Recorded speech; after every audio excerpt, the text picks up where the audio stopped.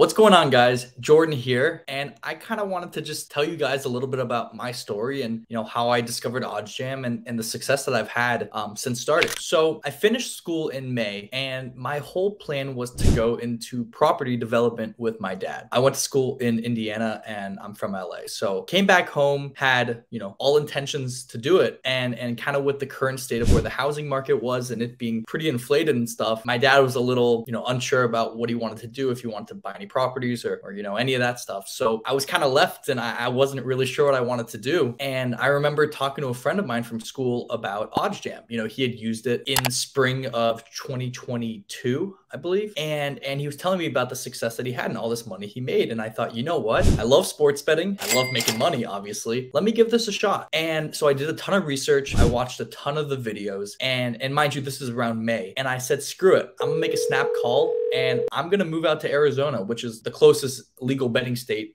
to California. And I'm just gonna go for it. And in early August, I packed all my stuff up, moved out to Arizona, and pretty much had the intention of doing this full time as my living, just making bets, making money, and having a good time. And it really couldn't have started any better. Right away when I got here, I knew like I couldn't take a day off, because I knew that if I wanted to have success, I was gonna have to sports bet or I wouldn't be making any money. So right away when I came out here, I registered for all the sports books. I can kind of show you guys which ones we have out here, but we have, so here's the whole list. At the time, we also had Fubo, but since I started, they closed, so no more. But I signed up for all of them, took advantage of all of the first deposit bonuses, which gave me a really nice buffer on my initial bankroll. I started with $3,000. I didn't start with this like crazy $25,000, $50,000 bankroll. I started with a modest 3K, which by no means is very impressive. And I kind of just went for it. Okay, at the time, baseball was pretty much the only sport that was going on. I was just betting it, and I really didn't have like a direction. I didn't know where I wanted, like what I wanted to do, the end goal of all this, but I knew that could be fun, and if I could make a living from this, that would be an amazing way to live. And in my first month, I absolutely killed it. I think I made about $6,000, and from there, I just kind of hit the ground running. I had a lot of confidence with pretty much what I was buying into. I had sports bet in the past, but I was just kind of your typical novice gambler. I liked overs, I liked parlays, I liked favorite money lines. I kind of liked everything now that I realized was terrible, and I was losing money, but I still enjoyed it. And I knew that,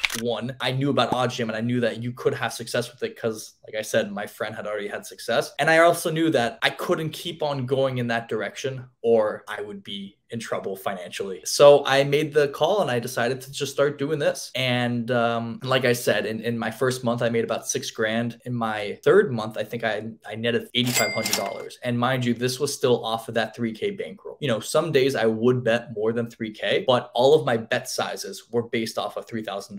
Okay. So, it wasn't like I still to this day, I've never really made these like, $200 bets, $250 bets. I kind of sit in that like $100 to $150 range, and I've had a ton of success with it. So I'm going to show you guys today kind of how I've had success and using OddsJam and becoming a sharp sports bettor. So obviously the EV page is the most popular page on the site. This is where I spend the majority of my time. Pretty much just to explain it to you, the percentage right here is the EV percentage, also known as the profit margin.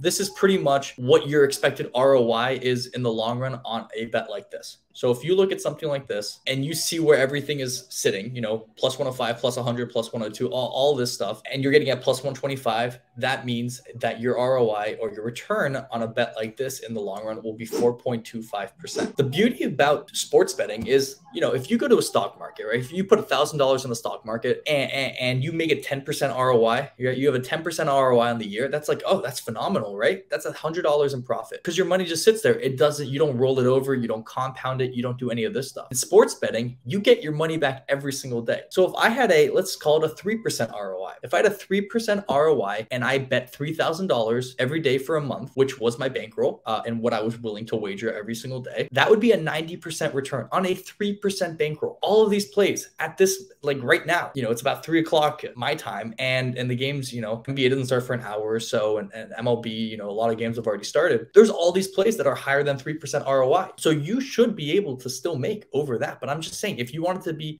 conservative with your number, 3% ROI, roll over every single day is a 90% return on your bankroll. You can't make that anywhere else. You can't make that in the stock market. You can't make that anywhere else. And this is, it's sports betting, it's gambling. It's, it has this like stigma that there's no way to beat it. The only way that I've figured out, and I'm glad I learned this now and not, 10 years from now when I'm broke from gambling, is that the way to beat sports betting is with math and with odds. So we talked about this. The recommended bet size is just, you input your bankroll and it shows you how much they think you should be putting on a bet like this. Here are the odds, like I showed you before. You click on this and it shows you all the odds from all the sports books that are offering this line. Like I said, you can see where the discrepancy is, right? If we're all sitting in that like plus 100 to plus 105 range, we got plus 125 right here. That's really solid. The no vig odds, which are right here, is pretty much, so the vig is the house edge that the sports books have. It's essentially like a convenience fee that they take for allowing you to place a sports bet. Well, the reason why sports betting is beatable and the beauty of it is it's the only form of gambling. And correct me if I'm wrong, but I think it's the only form of gambling where the house edge isn't fixed into the game, but it's fixed into the odds. And what I mean by that is you look at a game like roulette. Okay. If you're playing 00 roulette, that means there's 38 numbers out there. But if you hit, a number, I believe it's 35-1 payout. So there's no way around that. It is unbeatable, which is why they love when people play it, because the house will win a ton in the long run. But sports betting, because every sports book has the right to set their odds differently, there's ways around that vig, that edge that they have. And if you're able to eliminate that vig and the no vig odds are lower than the odds you can get it at, or like better value than the odds you can get it. Sorry, if the odds you can get it at is better value than the no vig fair odds, as you can see, plus 125 versus plus 115, then it's a profitable bet. And the last thing to look at is market width. Market width pretty much just shows the confidence that the sports books have in a certain bet. Usually the lower the odds, the lower the market width. Main market, so we're talking money lines, spreads, over-unders are all going to have a lower market width just because the odds are going to be tighter than player prop, for example.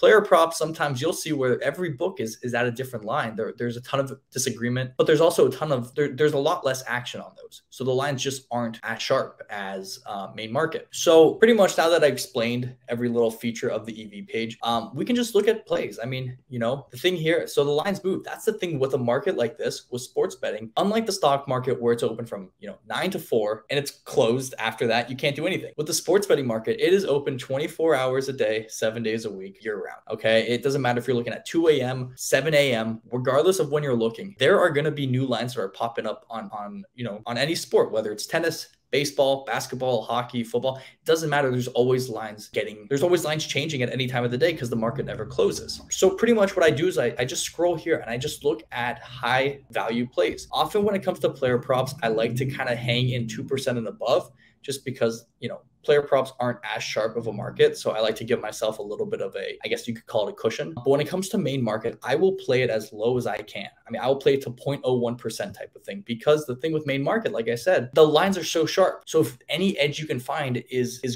very solid. And I've noticed that, these main market lines, you're almost betting on line movement versus the actual odds that you're getting it at. Obviously you can use data to kind of determine where that line is heading. If certain books are very much favoring one side, you get at minus 110, but that's pretty much what it is. I'm almost betting on line movement, using odds to help me determine where that line is moving. So that's pretty much the EV page. The arbitrage page is also a great tool, not only just to find EV bets, but also, not just to arbitrage, but also to find EV bets. So right now you can see there's a lot of soccer discrepancies between my bookie and Barstool. We can look at the top one, for example, Jeffrey Schlupp. I don't know if I'm pronouncing his name right, but we'll act like I am. You can see here, right? You can take his over 1.5 shots attempted at plus 255 on my bookie and minus 190 on Barstool. When it comes to arbitrage betting, the only thing you need to know is that if the plus number is a bigger number than the minus number, then you have an arbitrage opportunity. So right here, if I were to put $100 on this, okay, then they would suggest using the arbitrage calculator that if you put 232.59 on this guy, under 1.5 shots attempt, then you're gonna profit $22.41. that is risk-free money. That's it. You know, you found an arbitrage opportunity and you just made a free $22 just by placing a couple bets, just by clicking a couple buttons. Simple as that. But like I said, there's also great opportunities to find EV bets. So I usually like to start at the EV page, then I go to the ARB page, then I go to the low hold page. And pretty much the low hold page is designed to help you with your rollover bonuses. So often on sportsbooks, you know, it'll have like a certain playthrough amount, and you have to exhaust that before you can actually withdraw your money. So what you're doing is you're finding lines where they actually balance each other out. You could see right here, if I were to take A's, Rays, over under 2.5 runs first 3 innings, I can take the over on Caesars. Let's say I put $100 on it, and I can take the under on MGM and put 120 on it. And I'm not going to lose any money. I'm not making any money, but it's helping me get through those bonuses. Also build up rewards with those books, you know, build up those free bets, build up those, I don't know, deposit matches. You know, there's a ton of other rewards that go into it. I know Caesars, like if you get to a certain level, you get a free trip to like the Bahamas or something. You get a lot of really good rewards. But what I also like to do in the low hold page is I like to look at Pinnacle. Okay, Pinnacle is known as one of the sharpest books in the world, especially when it comes to main market. And I like to filter it to exclude player props. And I just like to see if there's any books that just like are pretty much opposites of Pinnacle. So I'll look at this, right? And this is for tomorrow, but it's Brewers Cardinals, and I'm taking Brewers money line. You can see right now we're grabbing Brewers money line at plus 125. It's a direct low hold to Pinnacle, and you can kind of see where the market is. You know, FanDuel is already moving towards the Brewers. The rest of the books are kind of in this like minus 118 to minus 120 range. We're grabbing a plus 118 to plus 120 range. We're at plus 125. You know, you might think, oh, that's like a 7-cent edge, like, or a difference. That's not that big of a deal. But that's the difference between profiting on sports betting in the long run and not. You know, if you think about it, right? If a minus 110, so pretty much in sports betting, right? On an over under or a spread, the line is going to be, or the odds are going to be minus 110 on both sides. That means that there's a 50% chance of that bet hitting, but you're getting it not for 1-to-1, you're getting minus 110. So you have to win at a 52 point, I forget the exact number, but a 52 point something percent clip just to break even. So by getting a 7-cent edge is really big on a play like this, especially when you're seeing, you know, Pinnacle already moving towards the Brewers, FanDuel also moving towards the Brewers, 2 very credible sports books. So I like to do that with a lot of them. Here's a great example of one that I would take all day, every day.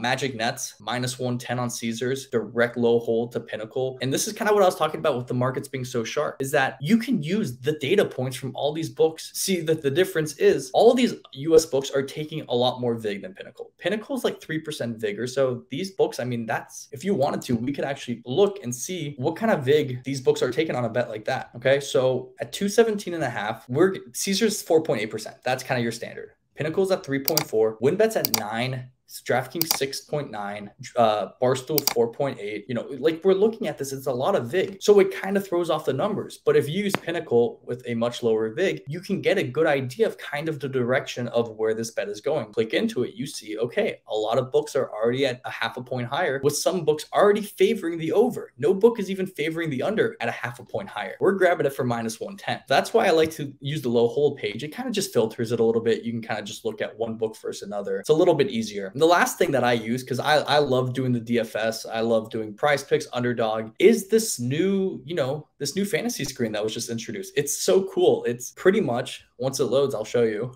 Okay, perfect. So pretty much Prize Picks has, if the ideal entry for a Prize Picks entry is 5 or 6 legs, because the implied odds are minus 119, which means that you have to hit at above 42 point, I think it's 23% or something in that range, in order to profit. So all you're trying to do is you're trying to find plays that have a higher expected hit rate than that 42 and change percent. Trey Murphy, great example. This has a percentage like odds to hit at 55.75%. Pinnacle loves it. DraftKings loves it.